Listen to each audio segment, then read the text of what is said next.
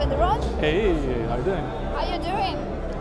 Good. There's so much going on here. So many people, so many sets, so many DJs, so much to do. But it's fun. So congrats for your amazing set. Thank you. And how does it feel to be playing here at the 900 episode? Great. I mean, it was a smaller stage than the main stage, but well, people like you with rocking his shirts. There was a whole wall of T-shirts with statements, so it was amazing to see. So yeah, it was great. Working here at the Radio Dome. So a pretty busy night. There, it's a busy night because we used to be only radio, but now it's also video. So there's a whole team, behind stage that are doing all the videos. We have Ira walking around. There's so much going on, but it's fun. On the new release games. Thank you. So can you tell me something about it? It started out as the original, the piano version, started out as a song that I made for my vlogs, and I had the idea to do something more with it, so I sent it to Louise Rademakers, and she wrote the song on it, and a year later, sorry Louise, it's finally released, so that's it. It's good. And then you get a remix by Giuseppe Toviani as well. Yeah, I did a remix for Giuseppe last year, and he said, if you do one for me, I'll do one for you, so we did a swap.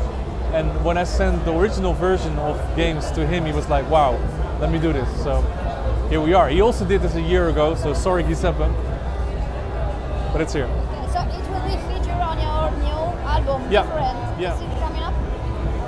The idea is that it's going to be released in May. So I think 90% of all the songs are done. I'm just finalizing the little bit, last bits. So the aim is May, yeah.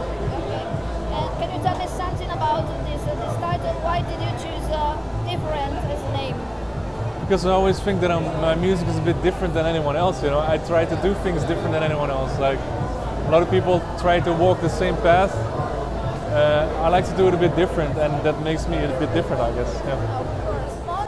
It's going to be 13th anniversary of your label. Yeah, actually, yeah.